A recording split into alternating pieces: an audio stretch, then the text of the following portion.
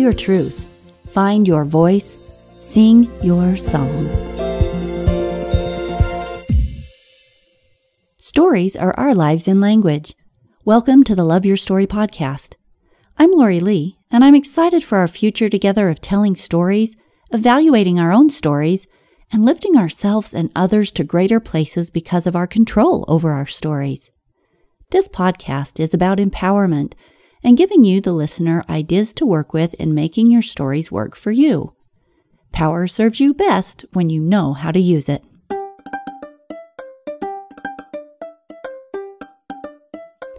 Welcome to episode 15. Today I have a special treat, something different than I've been doing. Namely, I'm bringing in someone else to tell their story and to demonstrate how reframing can work. Reframing is always a little different for everyone, but it's that human process of heading down that trail of life, feeling like it's not working or not being at peace with your own story, and finding your way around to the aha moment.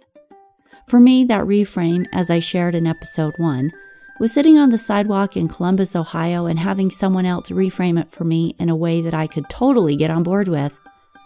Stay tuned for Amy Donaldson Brass's story, sports columnist for the Deseret News. Amy Donaldson Brass, welcome to the Love Your Story podcast. I'm excited to have you on today. Thank you for having me. By way of introduction, I just wanted to let all of the listeners know who you are so that your story becomes that much more meaningful. You started writing, is this right, back your sophomore year? You were the editor of the Snowdrift before graduating from Snow. Did you start writing even before that? Well, probably before that, because I got into newspapering. I don't know if I told you this, but I have dyslexia. So I hated school and really struggled, especially with writing and reading. And it was a teacher in high school, in my sophomore year of high school, who said, "Hey, why don't you come and do newspaper?" And I said, "Why would I want to do more writing? I can't do the writing that's required of me." And he said, "Yeah, we have free pizza." And that was the beginning of your illustrious writing career. Exactly. You get to go to things for free, plays, and I was not a kid with money, so it was access. I got to ask all the rude questions that teenagers don't normally get to ask of their administrations. Nice. Yeah, so it gave me access, and honestly, it introduced me to a style of writing that I found a little bit more freeing. I know that sounds weird to people who went to J school, but it was, if you look at traditional English, writing essays and types of essays, there were a lot less rules, in my opinion, and you have an editor, so I didn't ever get in trouble for making mistakes. That made my editor happy. They had something to do. So it just was the beginning, I think, for me, of learning that writing, the essence of writing is expressing yourself, and I don't think I got that from English writing. I think I got that from journalism. So after you were the editor of Snowdrift at Snow College, then you came up to University of Utah, and you worked for the Deseret News and Utah Holiday Magazine and Associated Press. So that was just while you were in college. After college, you started working for the Deseret News, clear back in '91, covering crime and education, and 8 years at that news desk, right? Covering education, crime, minority issues, corrections, business, local government, politics. I mean, you have been well-versed in journalism, especially in the Utah area, for a long time.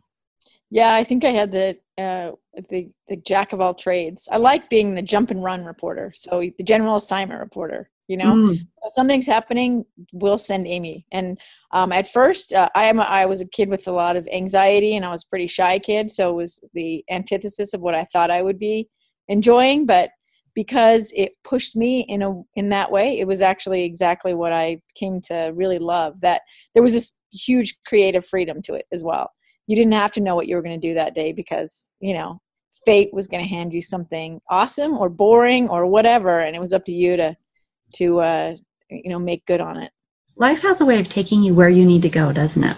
It does, yeah. For me, it's usually like it's introduction through panic. Oh no, this can't be happening. I can't do this. Well, what's your title now at the Deseret News? Deseret News is one of the top 2 newspapers in Salt Lake City. So you're working for one of the main voices here in the area.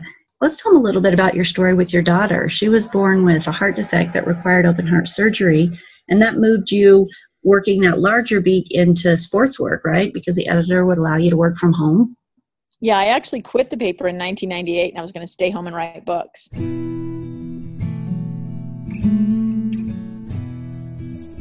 I actually never aspired to be a daily newspaper journalist. That was never in my plan. A persuasive editor at the Associated Press convinced me that I would miss my calling if I didn't give it a try, and he was right. And then in 98, I decided I wanted to try my hand at some different types of writing, and including working on a book with a serial killer that I pretty quickly abandoned. But I had my second daughter during that time that I was, not working at the Deseret News. I say unemployed, but you're a mom, you're employed, right? And so she was born with a congenital heart defect, and she was going to have open heart surgery. And back then, we didn't have any other option for healthcare other than Cobra, which was super expensive, and it was going to run out when she was about 6 months old. So I went back to the Deseret News, and my options were to go back to the job I started on, which was night police, or go to sports. And the sports editor was an old city desk editor of mine, and a really creative, ambitious guy, and saw things really outside the box and said, hey, come to sports and we'll do cool, interesting stuff that nobody else is doing, and you can work from home. So all of it was super attractive. Well, and so this really is the beginning sort of, I want to say, correct me if I'm wrong, but of your transformation of finding your own voice, because you got into this area that's really male dominated. You started predominantly working in the world of sports. What was keeping you from reaching your potential as a journalist and finding your own voice? I mean, tell us that story of transformation, the story you were telling yourself, and then how you reframed that. Yeah, I think this is probably, like you said, everybody's story. When you go out into the adult world, that you take a job, and the job is defined for you. And the people you are trying to please are the people you work for. And so they define it, and then you do what they ask of you in hopes of gaining their approval. You get more money that way, you get promoted that way. So you're constantly seeking validation from the people who are defining your job. And so I think often we don't ask ourselves, what am I? Like, what do I want to say? Like you said, journalism is, for most people, translation of someone else, telling someone else's story, just conveying facts. One of the interesting things that happened to me, because I was in this male-dominated profession, was one of my editors came to me and said, you can't complain about not having women's voices in the sports section if you're not willing to step up and be a columnist, and give us your opinion on things. And that led to some evolution, but that's sort of halfway through the story. So when I was first starting and I kept looking to the editors and what they wanted, I found what was asked of me, or what was defined as successful in sports writing, very unfulfilling.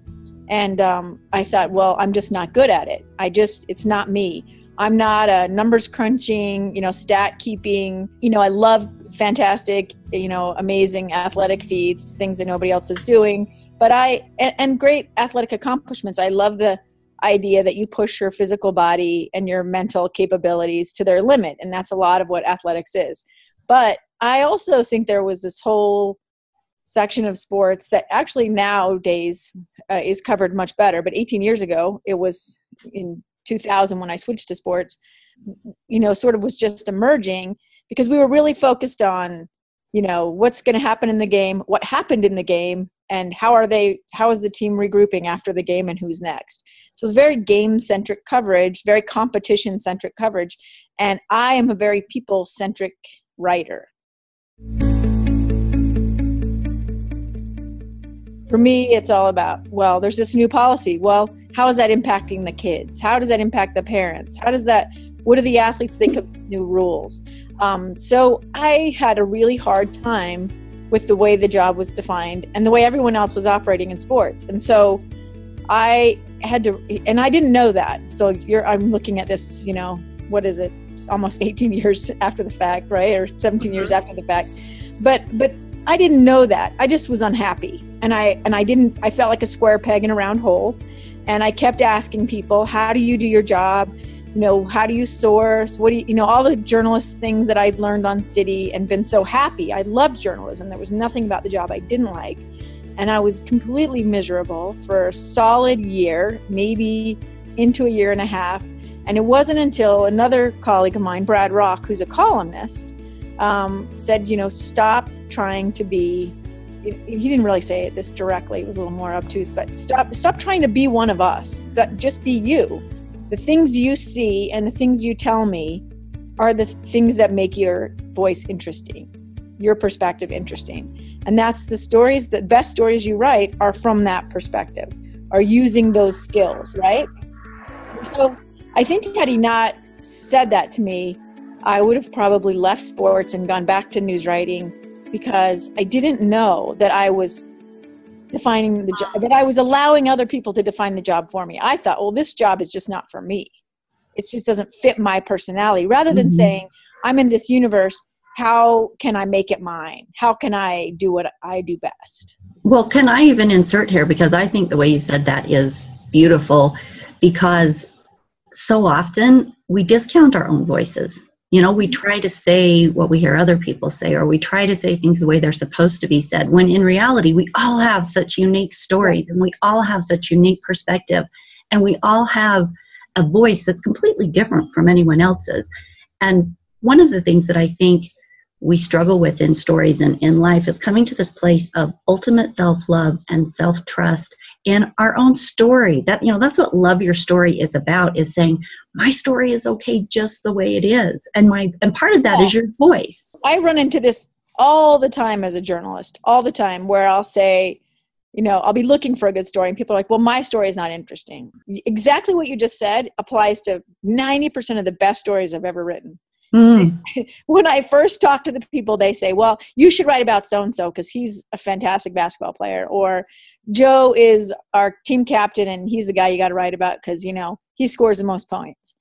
That's not necessarily the worst story, but it's not always the best story.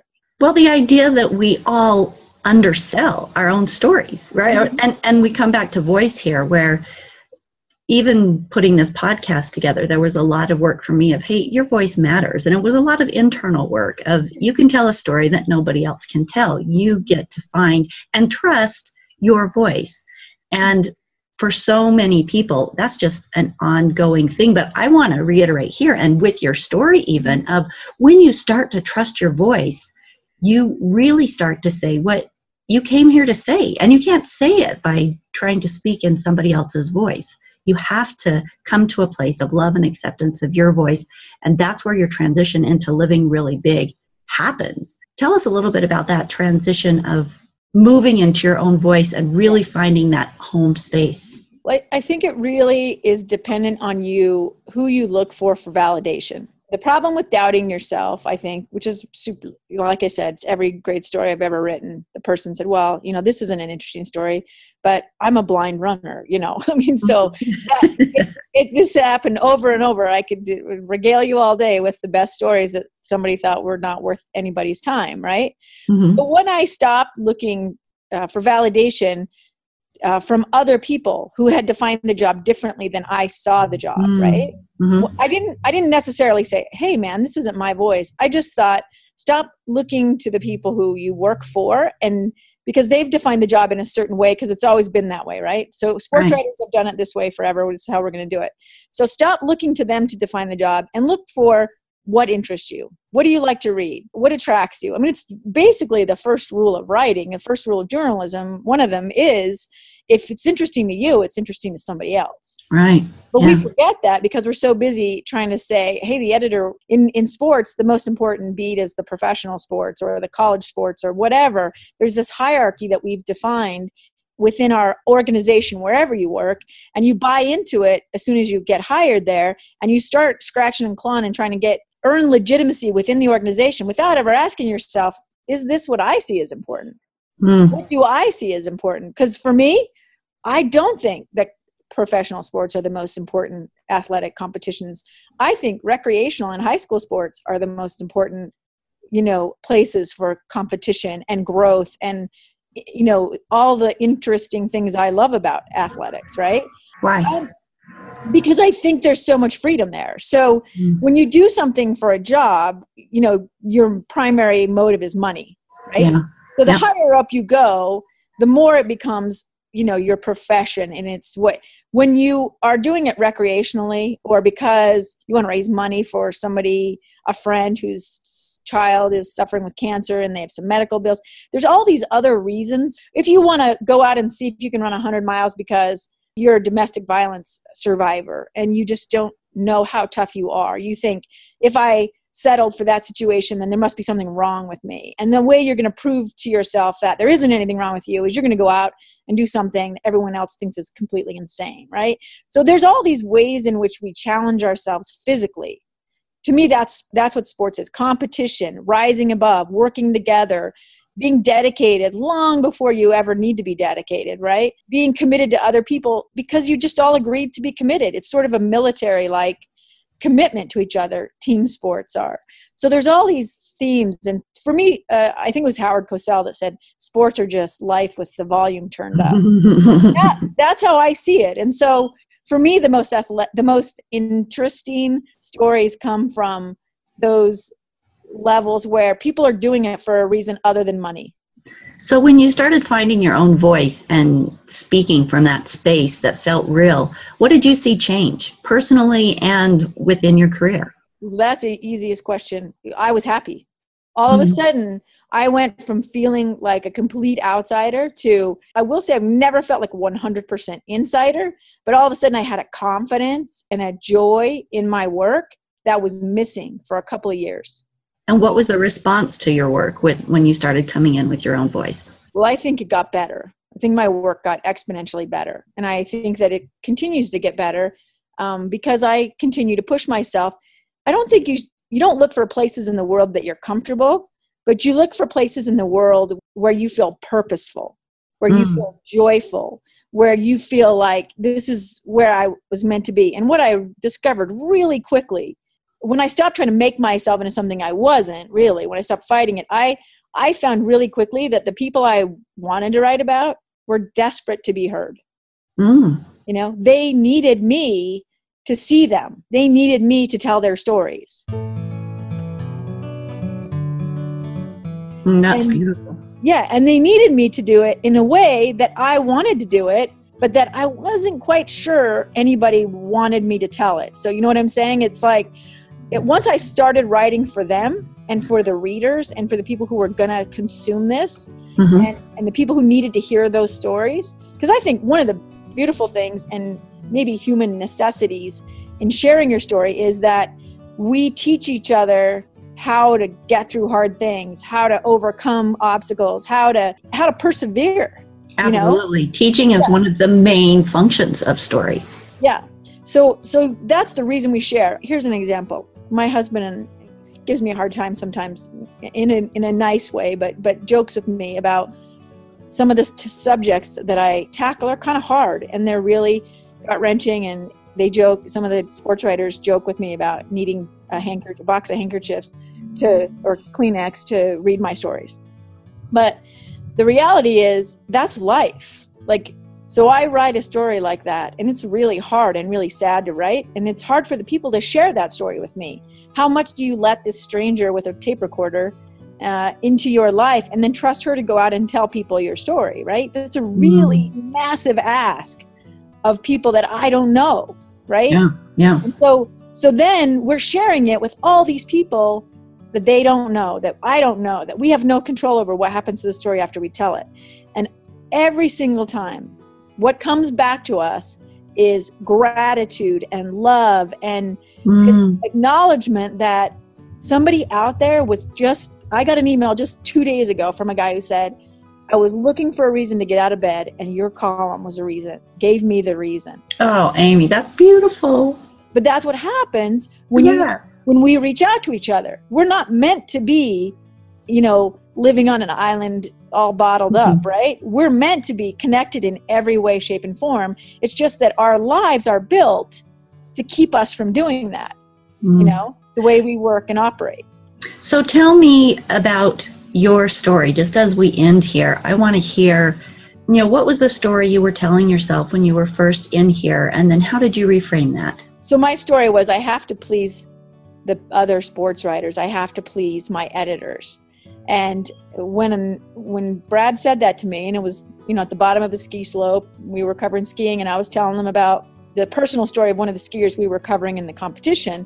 And he said, you always know these like little personal details about people that I find really fascinating. And then after that is when he said, you got to trust in the way you see things. Don't try to be us. Don't try to be me or Dick Harmon or anybody else. You try to be you, And so then from then on, I just kept asking myself if I wanted to do stories or cover events because that was the cool thing to do in sports, or if it was because what my editor asked me to do, or it was what a colleague that I admired had done, or was it what I wanted to know? And really quickly, I just got comfortable with what I love is not what most sports writers want to cover the NBA. They want to cover college sports. They want to, work their way up the traditional ladder. And that's totally fine because that's where they're comfortable. That's what they want to do. But I would love to see sports make room for people who don't see their purpose in the telling of traditional sports stories, because so many people are living and growing and evolving and, suffering in non-traditional sports ways that would help us as human beings to share those stories. And so I think once I started asking myself, who am I writing for, and whose validation do I need? And at first it shifted to the readers and the people I wrote about, and pretty quickly it shifted to me. At the end of the day, I have to feel good about the decisions I make, the questions I ask, what I do to people's lives with the attention I give them, and who I offer the megaphone to. Because being a journalist, you have a bit of a megaphone, not a huge one, but you have a little bit of one, and you're lifting somebody up. You're letting them have the opportunity to talk into the microphone for a bit. And that's what I ask myself. So I don't do it anymore. I think about readers, I think about the subjects I write about, and I think about my editors. I consider those people. But at the end of the day, it's what do I feel the purpose of a story? And I've come to see stories as almost their own little living things, not as people, but they need to be born, and they need to be born in a certain way, and they have their own purpose, Absolutely. Well, and those purpose and functions are what we talk about on this podcast all the time. There are so many different functions that those stories play, but of course, if they're never told, they don't get that chance. So you do a really wonderful service in a way that's very authentic and beautiful, and sharing and bringing things to light. I mean, words, particularly, with the media, there's a lot of power there. And I'm really touched by how you do your job and your willingness and your authenticity in doing it.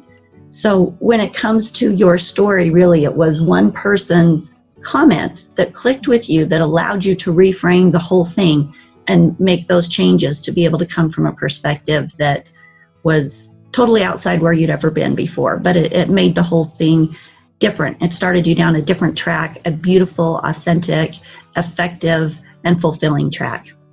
And I think that's the importance of telling people when they move you, of telling people, I think what you're doing is really beautiful or helpful or whatever, because had he not said that to me, I don't know, maybe I would have figured it out eventually. But other people have said things along the way, like the editor who came to me and said, you've been critical of us because we don't have women's voices in a column form in our paper.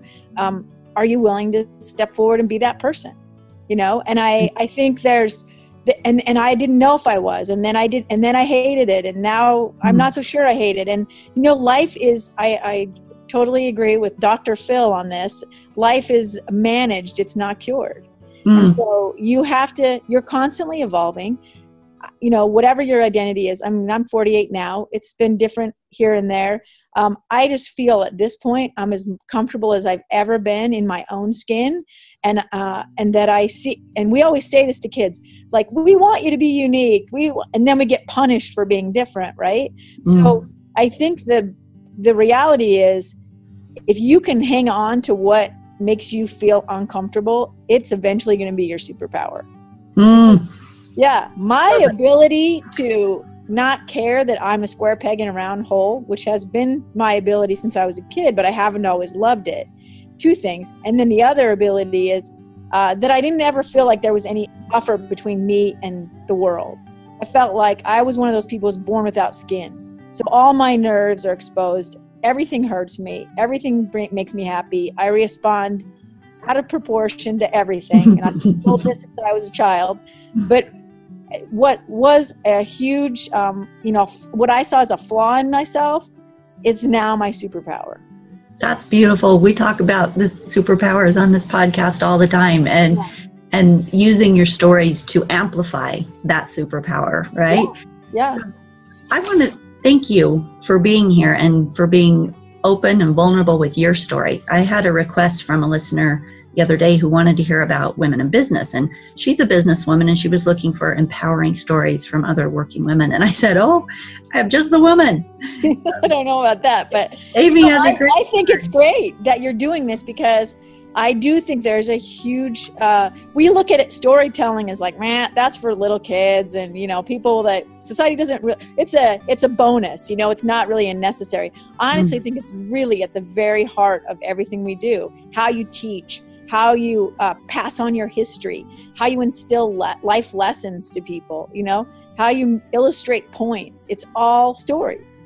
Beautifully well said. Thank you. And what a great space to end on, because all of that is truth. And, that's what this podcast is about, is using stories purposefully. That all that power you just talked about, that story does have that power. And when you use them on purpose as tools to teach, to enlighten, to share awe, to lift other people, all of those great things you can do when you actually know what you're doing. But unless you stop and pay attention, you don't realize how powerful that story is. It's not just a bedtime story, when you have time. Story is life. Life is story. Thank you, Amy. I appreciate it. We loved having you on, and keep telling your story. Thank you. Have a great day. Bye-bye. Have fun out there this week telling your stories and collecting stories from all the interesting people you get to exchange with on a daily basis. Please go to our website, www.loveyourstorypodcast.com, and subscribe to the Weekly Inspiration Challenge, and pass on a link to this podcast to one of your friends. Just do it. We'll see you next week for episode 16.